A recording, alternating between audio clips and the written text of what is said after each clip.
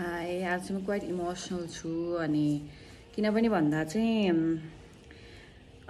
जस्तो माथि राखेर भन्छु है मेरो बाउ आमालाई मैले सानैदेखि सङ्घर्ष गरेको देखेको नि त ड्याडी मम्मीलाई अनि हामीसँग धेरै जग्गाहरू थियो नि त पहिला अब त्यही त हो नि सबैको आफ्नो जग्गा थियो के कारणले बेच्नु पऱ्यो तपाईँहरूलाई थाहा छ नेपालको अवस्था बाहिर जानु जग्गा बेच्नुपर्छ बिहा गर्ने जग्गा बेच्नुपर्छ इभन विदेश हुन्छ नि त्यो अब्रोड जान विदेश लागि नि जग्गा बेच्नुपर्छ विदेश जान जग्गा बेच्नुपर्छ अनि कसैको म्यारिज बिहे छैन जग्गा बेच्नुपर्छ अनि कसैलाई स्टडिजमा हेल्प गर्नु पऱ्यो भने जग्गा बेच्नुपर्छ कसैलाई अब ट्रिटमेन्टको लागि पनि धेरै लाग्छ बजार जग्गा बेच्नुपर्छ अनि हेल्प गर्नको लागि पनि ठुलो रकमहरू त्यो सकिँदैन त्यो पनि जग्गा बेच्नुपर्छ होइन इभन होइन सानोतिनो काम गर्नुपर्ने क्या इभन घरै बनाउनु पर्ने बिल्डिङ बनाउनु जग्गा बेच्नुपर्छ इभन अर्को ठाउँमा जग्गा खिच्यो भने यताको जग्गा बेचेर गर्नुपर्छ सो इट्स कम्प्लेक्स यसलाई म यो मेरो विषय यो होइन मेरो विषय यो हो कि मैले ड्याडी मम्मीलाई देखेको छु नि त सो मेरो चाहिँ इमोसनल के भएको छु भने मैले इभन होइन ड्याडीलाई आज आँखामा आँखा हेरेर भने कि ड्याडी पहिला बेचेको जग्गा मान्छेहरू हेर्न आएको थियो नि त अनि मैले भने हामीले 60 लाखमा बेचेको जग्गा त्यो 5 अझभन्दा 7-8 वर्ष अगाडि अहिले आनाको 60 भएको छ नि त मैले ड्याडीलाई भने ड्याडी अब हामीसँग होइन जग्गा त छ तराईमा मजाले छ तर मैले सिधै भने कि ड्याडी म तपाईँलाई हेर्छु ल म बिहा गरेर गए पनि भने ड्याडीले ल भन्नुभयो नि त अनि मम्मीले पनि सुनिरहनु भएको थियो अनि के अरे म राजकुमारलाई पनि भन्छु क्या हामी दुईजना बिहे गऱ्यो भने प्लिज हाम्रो लागि भनेर सेभिङ गर्नुभन्दा पहिला सुरु चाहिँ आफ्नो बाउआमालाई हेर है भन्छु क्या म किन आफ्नो बाउआमाले कति सङ्घर्ष गरेर इभन विदेश पठाउनु पनि ऋण लिली विदेश पठाएर हुन्छ नि त उसको पनि त्यस्तै नै हो अनि ऊ पनि विदेशको लागि ट्राई गरिरहेको छ अनि म चाहिँ मेरो आफ्नो बाउआमा प्लिज छोरी मान्छे भए पनि छोरा मान्छे भए पनि पहिला चाहिँ छोरी मान्छेलाई भन्छु तपाईँ बिहा गरेर गए पनि आफ्नो बाउआमालाई हेर्नुहोस् है चाहे उहाँहरू निष्ठुरी भए पनि जेसुकै भए पनि तपाईँले आफ्नो बाउआमालाई चाहिँ हेर्नु होला अनि उनीहरूको त्यो सङ्घर्ष तपाईँलाई स्कुल पठाउँदाखेरि त्यो चाम्रीहरू अनि पुवा मकै अनि त्यसपछि त्यो त्यो के दालमट चिउरा अनि पहिला त त्यो के अरे मकै फुटेको यस्तो हुन्थ्यो नि त त्यो खानेकुराहरू दिएको याद गर्नु होइन अनि मेरो मम्मी कस्तो हुँदो थाहा छ सबैजनाको मान्छेहरू पानी पऱ्यो भने लिन आउँथ्यो नि त अनि मेरो मम्मीको मेला हुन्थ्यो होइन अनि मेला भएपछि चाहिँ उहाँ ठ्याक्क आउँदाखेरि हामी म चाहिँ जहिले पनि मान्छे आयो होला भनेर आफ्नो घरको मान्छे पुरा हेर्थेँ अनि एउटा दाई आयो कि भन्ने रेस्टुरेन्ट थियो क्या हाम्रो अनि त्यो आयो कि भनेर दङ्ग परेँ अनि भरे त्यो मान्छे लिन आएको होइन रहेछ होइन त्यस्तै मान्छे लागेछ क्या मलाई अनि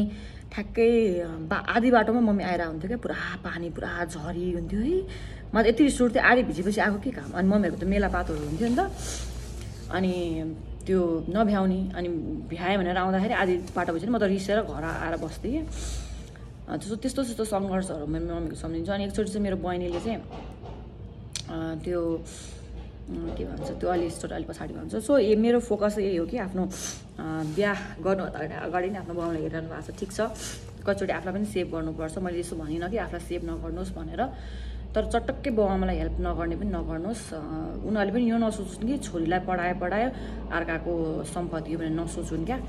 तपाईँले बिहे गरेपछि पनि हेर्नुहुन्छ मेरो छोरीले हेर्छ भन्ने चाहिँ तपाईँले पहिलेदेखि आशा गर्नुहोस् अनि आखिर हेर्ने भनेको छोराले भन्दा छोरीले हेरेर हुन्छ तपाईँलाई थाहा छ अनि मेरो बहिनीले चाहिँ एकचोटि क्या होइन ढुङ्गा यस्तरी उडाएर हान्दाखेरि उसले भनेको अरे छल भनेको अरे मलाई अब कहाँ सुन्नु यत्रो टाउको फुटेर रगत यस्तरी छापेर मम्मी मेडिकल लानुभएको थियो त्यो याद छ मलाई अनि एकचोटि हाम्रो घर बनाउँदाखेरि चाहिँ यस्तरी ढुङ्गा माथि यस्तरी फाल्दाखेरि टाउकोमा लाग्यो 2 चोटि फुटाएको छ मेरो त्यो कुराहरू भयो अनि आफूलाई पनि सेभिङ गर्नुहोस् छोरी मान्छेहरू अनि आफ्नो बाउआमालाई पनि सर्टेन साइडमा लगाइरहनुहोस् भोलि उनीहरूलाई बिरामी होला के होला तपाईँले उनीहरूको त्यो दुधको धाराको मोल त तिर्न सक्नुहुन्न इभन ड्याडीको सङ्घर्ष पनि तिर्न सक्नुहुन्न तर सके पैसाले नसके मायाले तिर्नुहोस् नभए समय दिएर तिर्नुहोस् नभए कहिलेकाहीँ कल गर्नुहोस् कल गर्दा पनि त फोन गर्दा पनि माया हुन्छ अनि टाइमहरू दिँदा पनि समयहरू दिँदा पनि मनी पैसाको सहायता गर्दा पनि लभहरू मायाहरू पनि कहिलेकाहीँ गिफ्ट्सहरू किन्दा ड्रेसहरू लुगाहरू किन्दा सो यति नै हो मैले राजकुमारलाई पनि भनेको छु आफ्नो बाउआमालाई हेर भनेर ऊ तराईबाट हो नि त उसलाई पनि धेरै सङ्घर्ष गरेर अहिले बाहिर पठाउँदैछ अनि सो मैले बुझ्छु होइन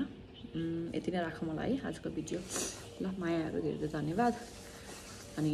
आज मेरो 11 बजी सेसन छ एकछिन म लाइभ पनि आउँछु होला आधा घन्टा okay C you all on live है त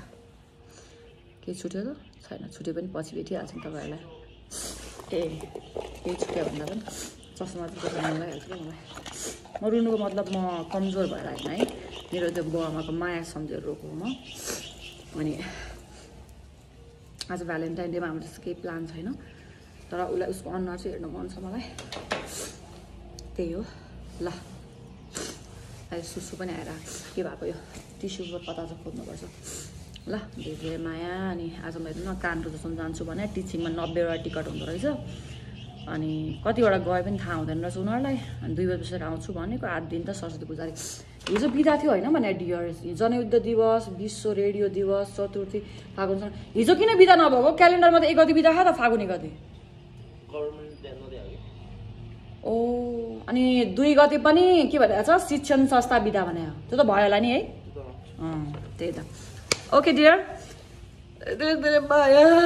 जुनै पनि कन्ट्रीमा जानुहोस् आफ्नो बाउलाई नबिर्सिनुहोस् चाहे छोरा होस् छोरा पनि यो नसोच्नुहोस् कि